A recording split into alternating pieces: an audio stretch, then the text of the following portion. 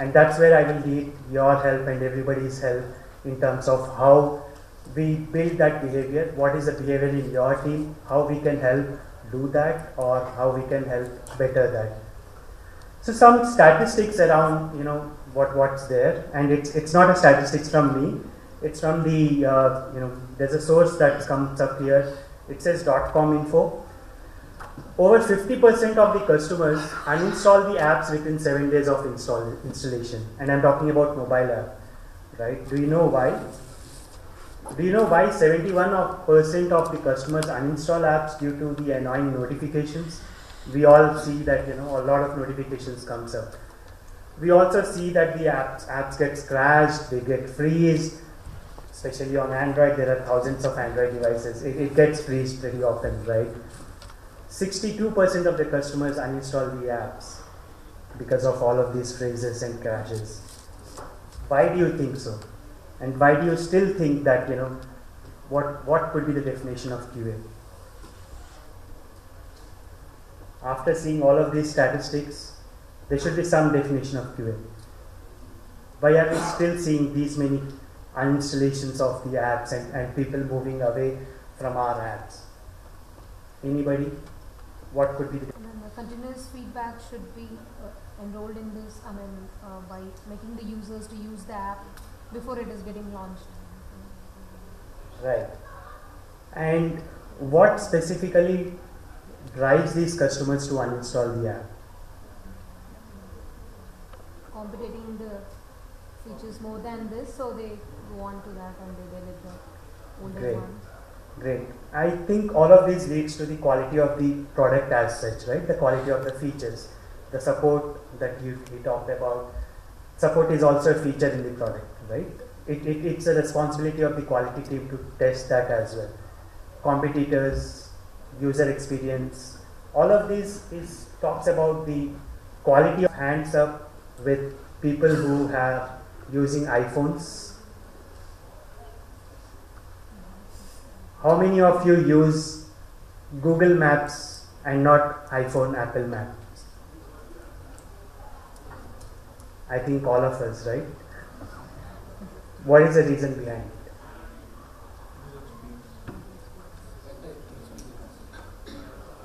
Better experience in terms of? The accuracy is there.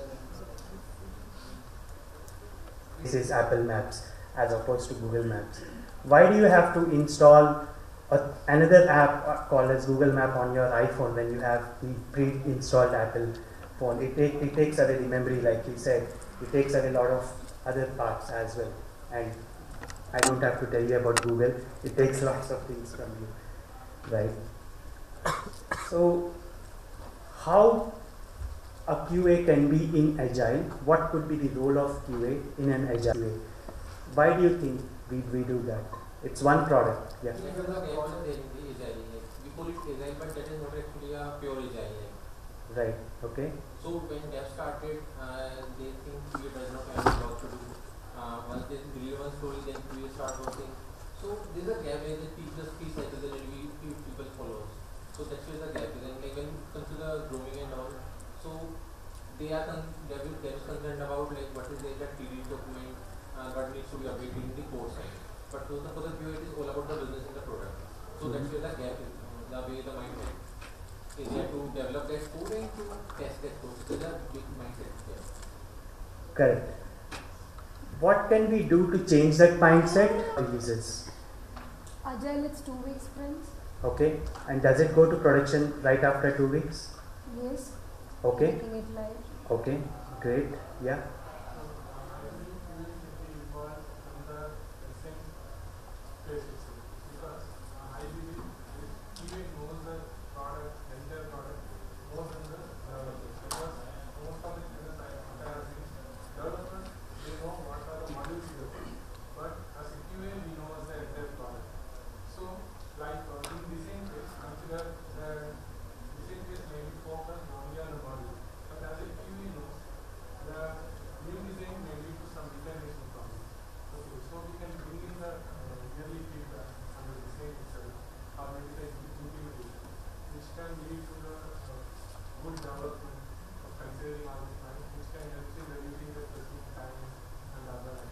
Right. So all of this leads us to, having a mindset of eliminating the defects, right? Not identifying them. That's where I am leading towards, right? Concentrate on the product quality rather than identifying bugs. I might be thrown out of this room because most of the testers' mentality is to, okay, how do you appraise yourself? It's the end of the year. We all have to write appraisals and stuff, right? Okay, I have logged these many number of bugs. I have logged these many automation tests. Is this what you want to appraise of yourself? Think through it and then come back, right? In my opinion, I would say it's about eliminating the defects rather than, okay, I have logged thousands of defects. I have scripted thousands of automation scripts. I am a great automation SDET because I have written thousands of automation tests. Can you tell me, out of those thousands of automation tests, were they helping you to identify any product defect? Most cases, no, I would say, because most of the time what we are doing is regression automation. Exactly. So regression is something The cracker and went away while the poor developer is just sitting there and fixing it, right? We do 1 week releases, by the way, and I'll come to how we have achieved it. So it's better to basically work with everyone at the start, like you said. How do you do that? How do you take part in the design discussions? What do you do to make sure all of this is taken care? Is what we talk about, right? So it's not about, again, I would repeat that it's not about logging the bugs, rather eliminate them, go with your developer, sit with them right at the start, get it done. We are part of the team right at the start of writing a particular test case during the refinement. Somebody talked about refinements, right? We are all human. As we are part of these refinements, we tend to forget that, okay, I'll see, boundaries, surrounding around the boundaries.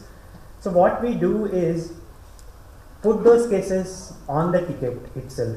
There's a user story, put all of the use cases, be it from functional point of view, security point of view, and everything.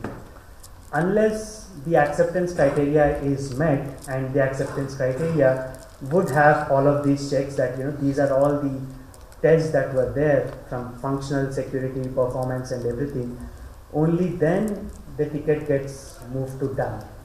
So technically it is attached to your definition of done, right? So until it is done, the ticket is not done. So the developer will have that luxury to look at the test cases while he is building up. And then he will look at those test cases, run through all of those test cases himself, and then maybe look for, okay, this is a test case that I have to look while building it. Let me run through it and then try to close this off. We also write the test cases ours, be it unit testing, be it integration, be it system. We all know about that testing pyramid as well, right? And like he was talking about, we all sit and fix the end-to-end UI automation test. Why do we do that? We can simply say that minimize the top end of end-to-end UI test and keep adding on to the automation of unit integration of that. Be a part of that. Don't throw it to the developers. Be a part of that in terms of identifying them, writing them, making sure that if you are doing all of these, then yes, you will. If not, you will sit and fix all of those automation bugs. No, it's not your traditional job, right? You'll have to learn, you'll have to evolve. So these are all the things that helps you in identifying. Yeah. So then who does that end-to-end or SIT testing, STS testing into this 1 week? We follow the Pareto principle, right? We all know Pareto principle about 80-20 rule, right? So the 80-20 rule says that not all user stories needs to be tested by QA. 80% of them are tested by dev. 20% of them are tested by QAs or the SDETs. So that's how, and it's not a fixed number that out of 10 I will do only 2. I have done 2, I will not touch the third one. It's not a fixed number as such. Like Divakar was saying, it all depends, right? So it all depends based on the complexity of the use case or the user story. You put all of them, all the test cases and everything to them.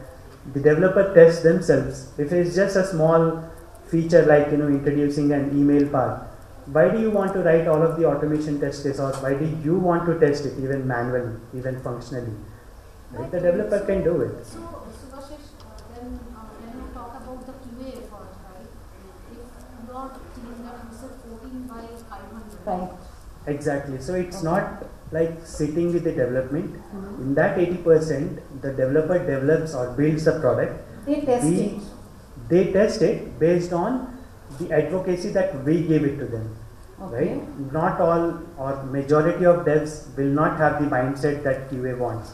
Right? That's the basic need of the QA, the mindset, right? So it is our responsibility to build that mindset to them. Give your part, okay, the 80% is being built or developed by them, but you give that input to them that this is where you need to test your product. Okay. Right at the end of the first week, we release to 5% of the production.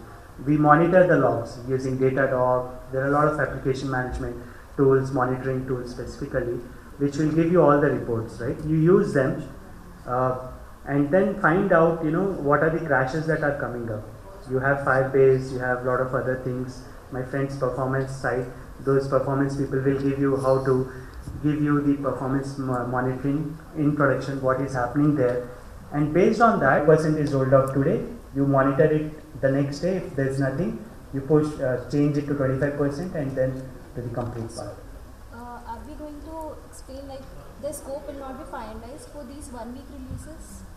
Scope obviously will have to be finalized much earlier. But how? So, I mean, there will be a possibility that yes, we are not reaching to that scope, we are not covering all the parts. Then what will be the strategy for us to do? Covering all the parts in the sense? Covering all the scope and all the requirements of the customer that we want in that during 1 release cycle. Yeah. So in that particular 1 week release cycle, we would have to define that scope that these are the features that go in. So all of them are devs built up, tested and everything and rolled out to production. Today it is done for the 5% of customers, that particular feature, let's say a payments part, right? One specific payments is there. It is released to production, 5% of the customers. You monitor it and then you increase it to the 25%. So by the end of the 2 days in extension of week, you would see that that particular feature that you have scoped for the weekly release is in fact in the production. So it's technically you can say that it's not weekly releases, week plus 2 days. I would agree to that. See, take Amazon or they go for hourly release. Yes. But more on a CACD background. Yes. And testing is also included into the CACD. Yes. That's what I'm coming from, right? So it is more difficult from the mobile app perspective. On the website, Amazon website, that's what they do on the website perspective, not on the mobile. The mobile has lots more complications, right? That's where we are looking in terms of how to move from the weekly releases to daily releases. Early releases is still long time for us.